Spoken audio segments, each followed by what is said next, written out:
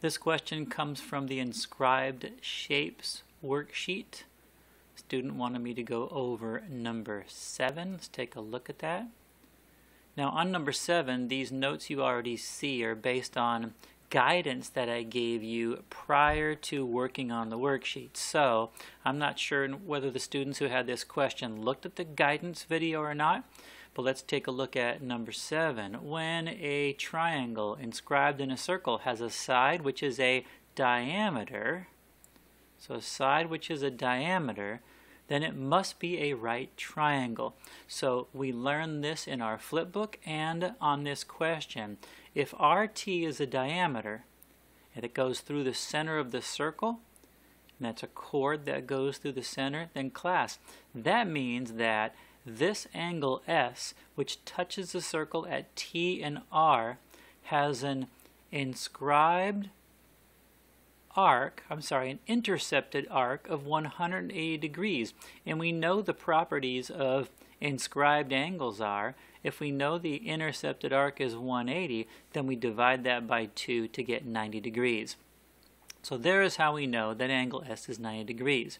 Then how do we know the measure of angle R? Well, think about it. You know the triangle sum theorem. We know that these three angles must add up to 180. And that means that if we know that angle S is 90, and we know that angle T is 45, then we can put that on your calculator and we find out that the measure of angle R is 45 degrees. So now we know the third angle of the triangle.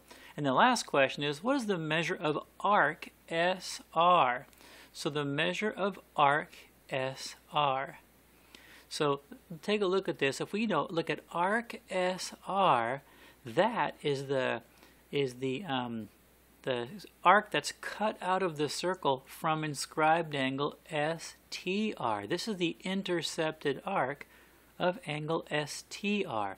So if angle T is 45 degrees, I'll put that in different color. If angle T is 45 degrees, then we know we're going to multiply that by 2 to find the measure of the intercepted arc, which will now be 90 degrees. So this arc SR must be 90 degrees by the rules of inscribed angles.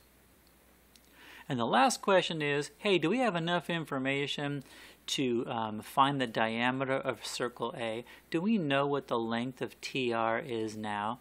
And the answer is yes. There's actually a few ways that we could figure this out.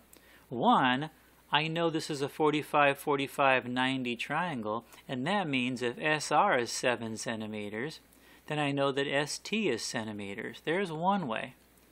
A second way is, well, I can use trigonometry. I know that this side is 7 centimeters and I have a reference angle of 45 degrees. So I can use, let's see, I know opposite and I want to know hypotenuse. I could use sine to find this. And the last thing I could use is the rules of special triangles. This is a 45, 45, 90 triangle. That means if this leg is 7 centimeters, then this leg is 7 centimeters, and then this hypotenuse is 7 times the square root of 2. So think about all the ways you can figure this out. You could figure this out by saying, let's see, let's put a couple of these in color. I could use Pythagorean theorem. 7 squared plus 7 squared equals c squared, or my hypotenuse. I could solve for c and I can find the length of that hypotenuse. There's one way. Here's a second way. I can use SOHCAHTOA. If that's my reference angle, 45 degrees, I know opposite, I want to know hypotenuse. So that means sine of 45 degrees is equal to 7 over x, and x is going to be my hypotenuse.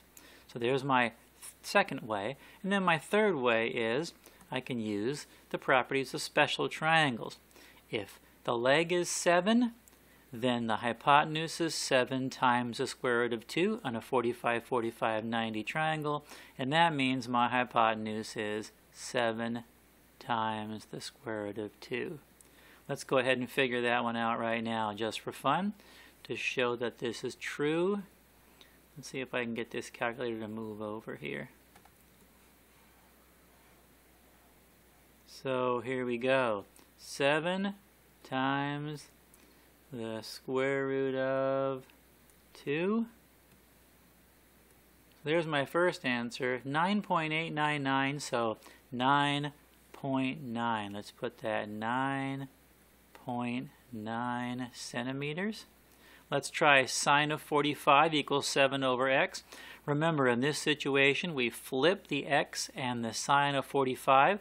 They move places, so x is equal to 7 divided by the sine of 45. Let's figure that out.